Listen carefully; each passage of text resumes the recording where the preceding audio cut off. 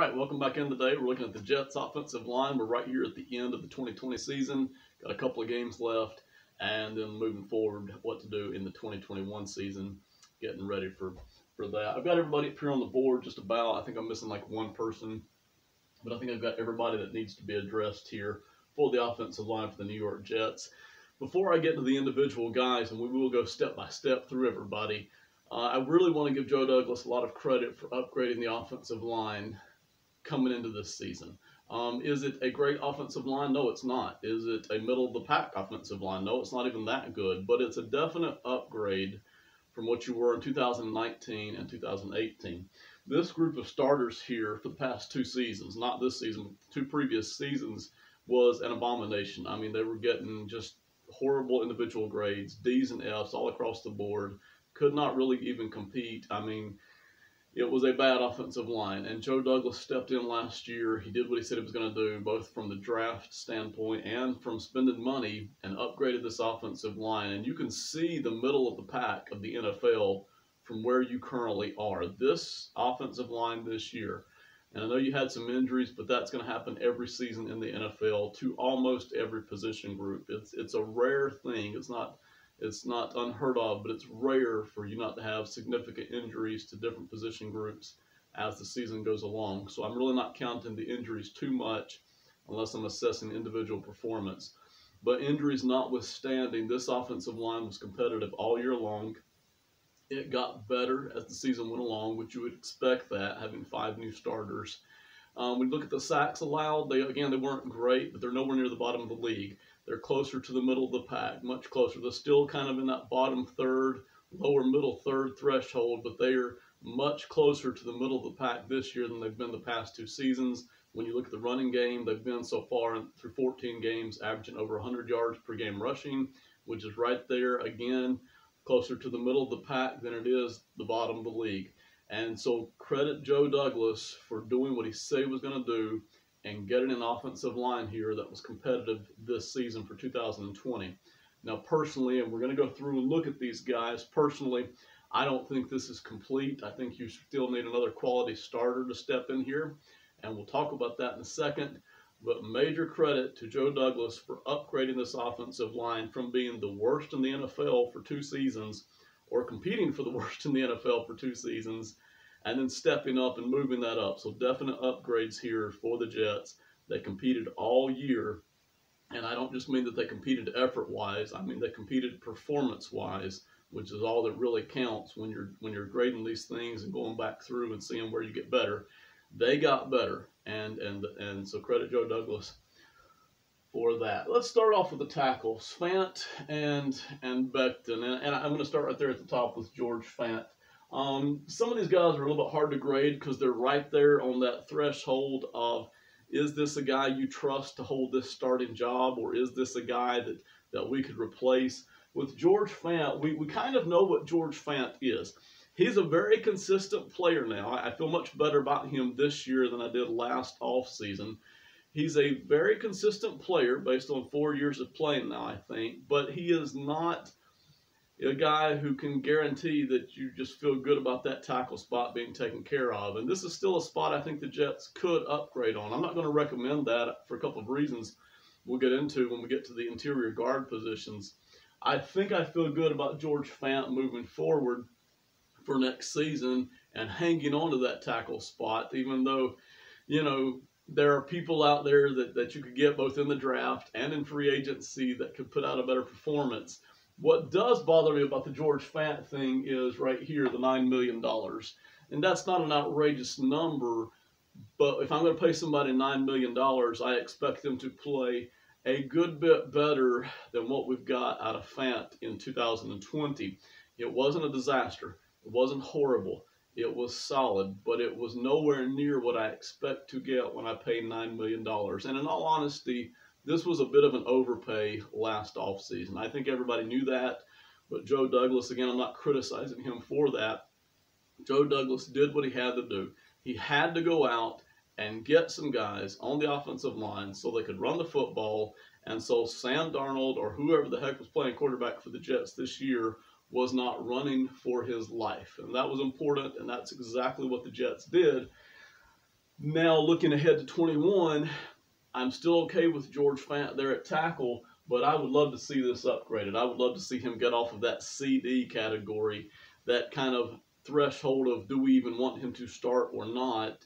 Can he contribute? Yes. I want to get him off of that, and I'd love to see him step up and be the guy. Just be the guy there at tackle. And we haven't yet seen that. We haven't even seen flashes of that yet in Fant's 4-year career. So I don't know that I'm expecting that. And I love having Fant on the team, and I'm okay with him being starting left tackle. It's just the $9 million that I'm paying here. And again, these numbers are rounded off right here. I don't really like having to pay $9 million for George Fant's performance in 2021. But if that's what we've got to do in order to compete next year, and again, cap space isn't a problem for the Jets in 2021, so it's not a big deal. You're okay there at tackle. Could you upgrade? Yes. Am I going to recommend that for this particular offseason? The answer is no. We're going to leave Fant, in my opinion, right there, and you'll be fine. He's been consistent. He's not going to win any awards, I don't think. I don't think he's going to be in competitions for any Pro Bowls or anything like that. But I think you'll be okay for the next season, 2021, as long as he's staying healthy. And he's a likable guy. You really like George Fant, likable big guy. Speaking of other big guys, you have Mekhi Becton here, and I'm giving him a B grade. What's not to like about Becton, okay? I mean, the guy is huge. The guy is fast. The guy can put people down on the ground sometimes. He showed flashes of being one of the best tackles in the game in his rookie season when he wasn't even healthy the whole year. So what's not to like about Becton? Really, in truth, he really probably only earned a C grade this season, just that lockdown starter kind of a guy.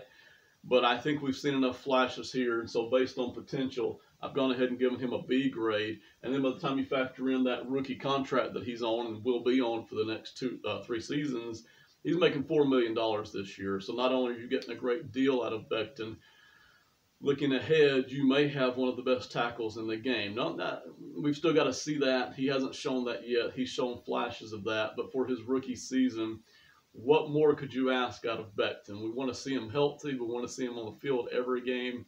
But Becton just looked very impressive this year. Wasn't always consistent. Of course, he wasn't always healthy.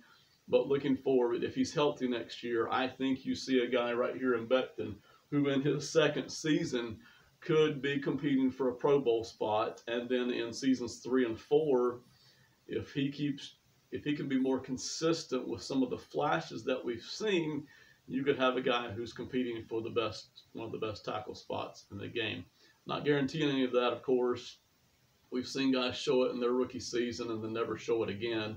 But you got to like what you see out of Becton. And, of course, at $4 million, I think it's a little under that, actually, maybe 3.7. It's a great deal. Here with Connor McGovern at center. McGovern, for me, and again, it wasn't a disaster. He was solid, but he didn't do what you would hope to get out of him when you're paying him $9 million. Now, last year, I think he made a little over $7 million, 7.5, 7.2, somewhere in there. This season, he'll be making a little bit over $9 million. When I bring a guy in, again, same thing as with Fant, and I think Fant has had a little bit better season than McGovern when you look at it. McGovern is a guy that I want to see more out of. I need to see him be one of the top centers in football, quite honestly. He's getting paid, both last year and this year, he's getting paid like one of the top 10, top 12 centers in the game. And there's not a lot of difference in price tag between, say, center number 6 and center number 12. So he's easily getting paid like one of the top 10 centers in the game, but that's not the performance we got out of McGovern this year. Now, again, it wasn't a disaster. Better than what we got out of our centers in 2018 and 2019 for certain, so we had an upgrade.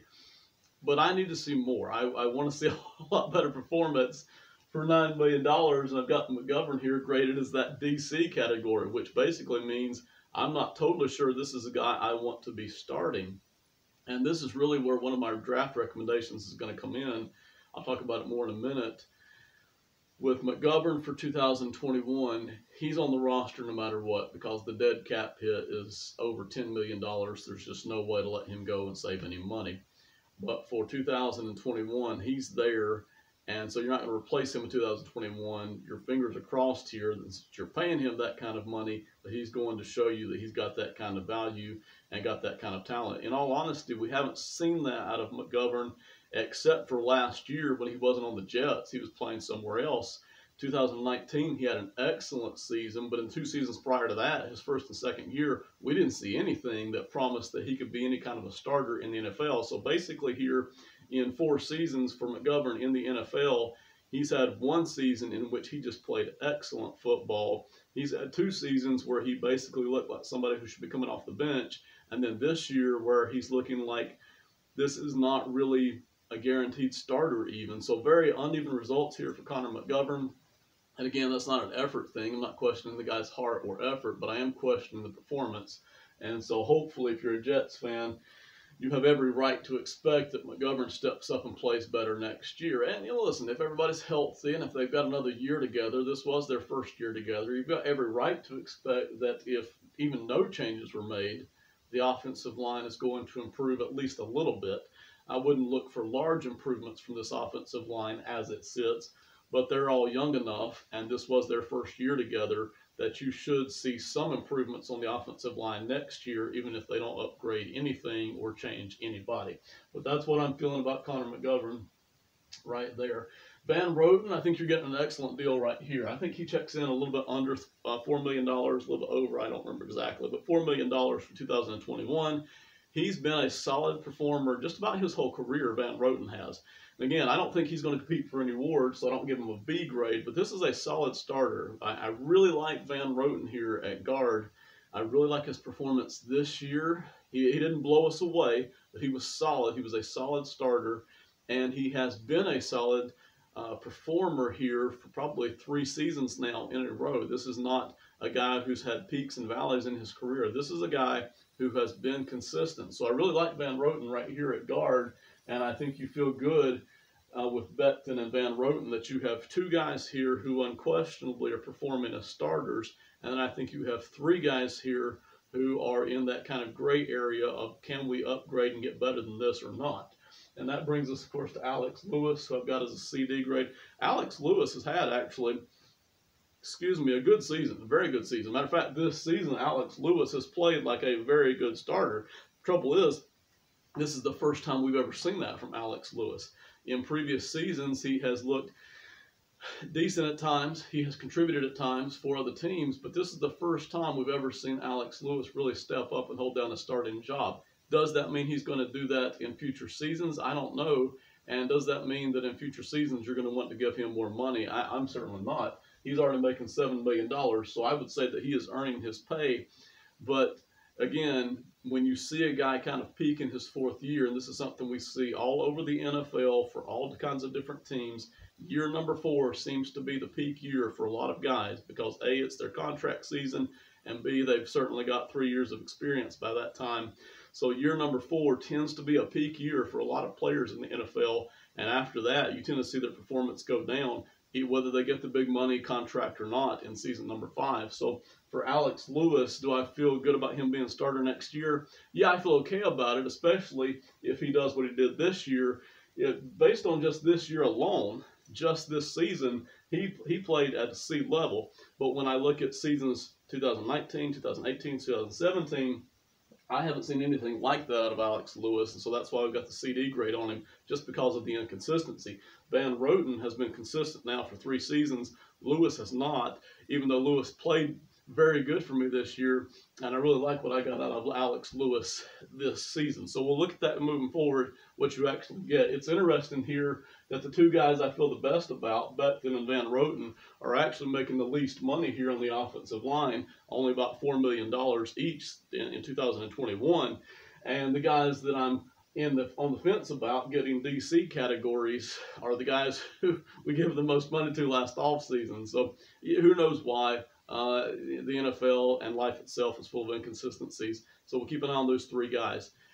Let's move to the bench, and then we'll look at our recommendations for improving the offensive line. Edoga, I love Edoga. I love Edoga coming off the bench. I don't yet love him as a starter. I know he started 8 games back in 2019. He didn't look that great doing it. This year, coming off the bench, I don't remember how many snaps he's played, somewhere around 200, 300 snaps coming off the bench and filling in different places.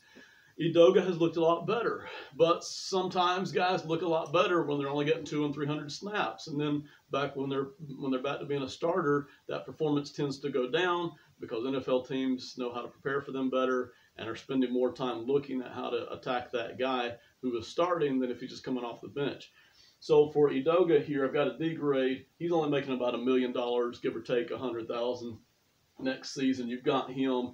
He could conceivably compete for a starting spot. He might be ready.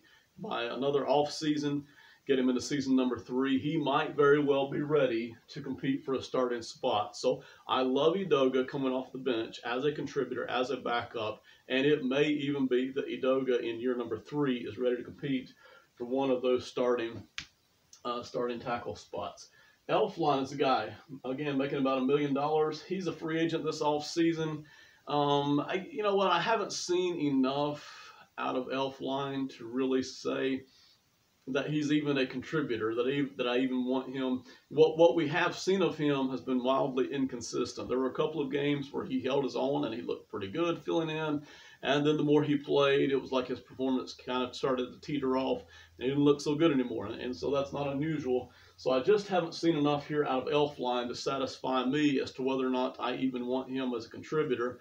Just for continuity's sake, I'm totally fine with bringing Elflein back if I can get him for that $1 million category. If I've got to start giving him $2 or $3 million to keep him on the team, I'm completely uninterested. So we'll see what to do with Elflein, but he is a free agent this offseason. And there were times this year where he looked like he was holding his own and times where he didn't. Cameron Clark, of course, we haven't gotten to look at him yet at all, unfortunately, due to the illness that he's been battling. But Cameron Clark, drafted in the 4th round, coming out of Charlotte last year, you've certainly got to think, being drafted in the 4th round, that this guy can come in and contribute next season. I wouldn't expect him to be getting any major playing time next season, but 200 or 300 snaps, start to go look at what he can do. That gives you some hope right there, some optimism for a draft pick that you haven't even gotten to see yet. And, of course, he's checking in at about $1 million, I think a little bit south of that, maybe around $750,000. Josh Andrews, this is a guy, again, I love coming off the bench. I have no thoughts at all of turning Josh Andrews into a starter, but as a guy coming in off the bench, I love Josh Andrews. To me, he has high value, but making $1 million, give or take, if you get him back next offseason, he is actually a restricted free agent, so you can get him back. And I don't remember what the RFA numbers are for the NFL this year, but for probably $750,000, $800,000, you could get him back. And that does add depth. And this is the difference between a guy that we've actually seen perform on the football field and a guy that we draft in the 5th or 6th round. You know, you'll hear a lot of folks talk about, well, we drafted this guy in the 5th round, and so that's adding depth, and you can look for that during next season. Guys drafted in the 5th and 6th round are not adding depth. We haven't seen them on a football field yet. Some of them can't even make the team the first year. Some of them don't make the team even in their 3rd seasons. Drafting guys in the 5th and 6th round is an investment for the future, not for next season. It does not add depth. Josh Andrews is different. This is a guy that we have seen on the football field, and he has held his own. He has not shown that he can be worthy of starting anywhere in the NFL. We haven't seen that kind of performance, but this is a guy coming in off the bench. If I've got guys who are injured, and I'm going to have guys who are injured next season, he can come in and give me 200 snaps next season, and I don't feel bad about that. I know what I've got coming off the bench there. I know I've got somebody, and so for very cheap here, $100,000 probably, give or take $50,000, I can get Josh Andrews back, and I'm excited about that. That is quality depth right there. That is a guy who has experience and who has been part of my system, and that is somebody who adds depth. So Andrews and Edoga excite me from that standpoint, in that they do add quality depth here. We're not just talking about somebody that we think could possibly sort of add depth. These guys add depth, all right? Edoga and Andrews. McDermott, I shortened his name to fit him on the board here. Haven't seen enough out of him really yet either. Usually when you haven't seen much out of guys for 3 or 4 seasons, there's a reason. Usually it's because they're just not good enough to be on the football field for major parts of the season. So for McDermott here, I would actually be interested in bringing McDermott back, because it allows me not to have to spend my 5th and 6th round draft picks. And I know we've got 9 draft picks this year if you're the Jets. But I would rather spend this season my 5th and 6th round draft picks on other positions like running back or CB or some other spot than offensive line, because I've already got here with Edoga, with Clark, with Andrews. I've already got guys here who are pretty young, and I would hope to see them improve. Even if they don't improve to the point of being a starter, I would like to see them improve at least to the point of being quality backups. I've already got Andrews and Edoga here who are young and have shown performance-wise that they can get things done. So I'm not in any mood here to let McDermott go. Even if I really don't plan on him playing this season, it keeps me from having to put out a 5th or 6th round draft pick. And he's an RFA for, actually he's a UFA, but if I can get him for about $1 million or $800,000, I want him back just for continuity's sake. And it allows me to use these draft picks on other position groups during this particular offseason. Murray, the center, the backup center, again, haven't seen anything out of him. He's a restricted free agent. If we want, we could bring him back for somewhere in that $700,000, $850,000 category. Again, I don't remember exactly the numbers. Personally, and this is my real recommendation here for improving the offensive line, I don't want to throw any more money at it. Right now, if you put all these guys together for 2021, it's $40 million. That's not bad. It's not great. That's kind of average for what you want to spend on an offensive line. That's a little bit more than most teams are spending on their quarterback position. It's a lot more than some teams are spending on the quarterback position. Here on the offensive line, $40 million, that's pretty decent. Am I getting the performance I want for $40 million? I am not, but I don't want to put any more money at it. So I want to use a draft pick. What draft pick? Could I draft a starting tackle and let go of George Fant after 2021? I could do that, but I'm really not in the mood to do that because I don't think that's my weakest spot. I think my weakest spot right now is the interior guard positions, and specifically with McGovern especially and with Lewis. And again, I know we're spending money on those guys, but if you just look at their performance, it gives me reason to worry, especially when I look at what they've done over the past 3 seasons and not just what they did this year. So for McGovern and Lewis, I'm looking to try to upgrade. Maybe I can't upgrade in 21, but if I use a draft pick now and that guy's ready by 2022, then that's the smart thing, I think, to do. So what I'm going to do here, my only real recommendation for upgrading this offensive line, I'm going to let Jimmy Murray go. I'm not going to bring him back at any price. I'm just going to let him go. And probably I think the smart thing to do, and again, bringing in a 5th or 6th round draft pick is statistically very unlikely that they're going to develop into a starter. It does happen, but that's unlikely. What I'm really looking for here is one of those late 1st, early 2nd round draft picks. You've got 2 draft picks right there at the end of the 1st, at the earliest part of the 2nd round. Don't know exactly where they're going to land yet, but they're right there in that category. Those 2 draft picks, I personally would like to use one of those draft picks on the interior of the offensive line. And that could be Trey Hill, a guy like Trey Hill out of Georgia, who's been an excellent center for the Bulldogs for a couple of seasons now. It could also be a guy like Rashawn Slater out of Northwestern, who's played all different kinds of positions, guard, center, tackle. And didn't play this season for Northwestern. He opted out. But that's the kind of guy that you would be looking at here on the interior, and then you could even go strictly with the guard positions. Those are the kinds of things I would be looking for, and what that would let me do is it gives me somebody to compete with McGovern right away. If I draft a guy late 1st, early 2nd, typically speaking, that's a guy who can step in and compete for a starting job with another guy who is struggling to hang on to that job, and that perfectly defines McGovern to me. Some of you guys may look at McGovern very differently, but that's what I've seen out of McGovern this year. That at least gives us a guy to compete with McGovern. I expect McGovern to win that battle if that's a position battle at all next year. But even if not, it gives me a guy who in 2021 I would hope could maybe step forward and be the starter, and I could let McGovern go at that point for very little dead cap hit in 2022. Moving ahead, and that allows me to let Murray go and just simply replace him with the draft pick. So I do not expect much changes at all for these guys. It's pretty much what it's going to be for 2021. You might see 1 or 2 changes. Those are the changes I recommend right there. on the interior of the offensive line. So I think the 5 starters are going to stay the same. I think the backups are largely going to stay the same. If I had my way about it, certainly they would. I would just make a couple of those small changes. The only real thing I'm recommending here, late first, early second round draft pick, you use that to try to upgrade the interior of the offensive line. They compete for a starting job. Even if they don't win it in 2022, you would think that they would have a very good chance of stepping in and being a starter and moving that offensive line group from being just a competitive offensive line to an actual middle of the pack offensive line and maybe even a good offensive line. All right, this has been longer than I expected to talk about it. Thank you so much for watching us today. We'll see you next time. I know some of you want to see cap numbers and things like that. Some of the overall cap numbers, we'll cover that more as the offseason goes along. Thank you. Have a great day. Bye.